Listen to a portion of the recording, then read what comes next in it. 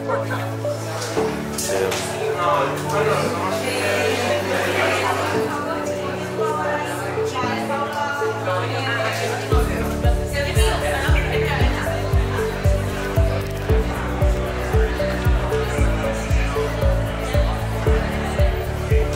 everybody. Let's work later on with Giovanni, my colleague, who organizes the framework is around the painting, and the painting is this workshop now. Come to the 6th edition, which is your creature, your invention. Allow retrospective testing of seal samples, and that's when testing those retrospective samples. Depth and field, so it's not just a slide. I've got some of those in a moment. You can see, and not the respiratory epithelium. You're never going to get that with an exoskeleton. One first starting with the outbreaks gene.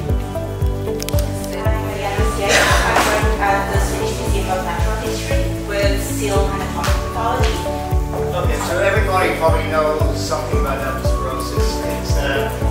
It's proper. We have the critically endangered herpes. So we're very into pathology of the tissues. And the results from Galicia were even more shocking because one of the vascular complications how those plexus could not be evaluated. So it was an 8 out of 10 potentially. To decompose. Third thing.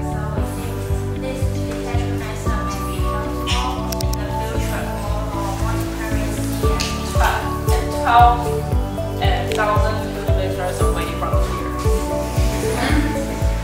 Reading some of the tissues and obviously getting his important some of this stuff. We're forever grateful for the time that Antonio spent with us in New Zealand on many fronts. And again, process which translates to the presence of contraction band necrosis. All of these findings have been reported in stranded dolphins. Toxoplasma, some underlying cause, and then the parasites are going more and more. All of the Valencian community, which is located in the Mediterranean coast of Spain, where I am also finishing my PhD.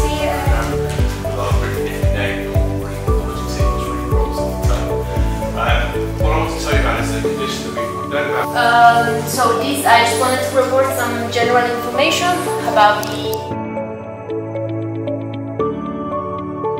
And when we opened the cavity, we saw this very nice, from the pathological point of view, very nice.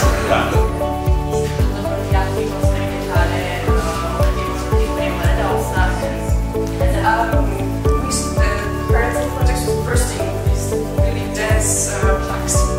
Trying to develop the form. Thank you very much to the speakers, online speakers, especially the speaker present. Yeah. Thank you very much to the chair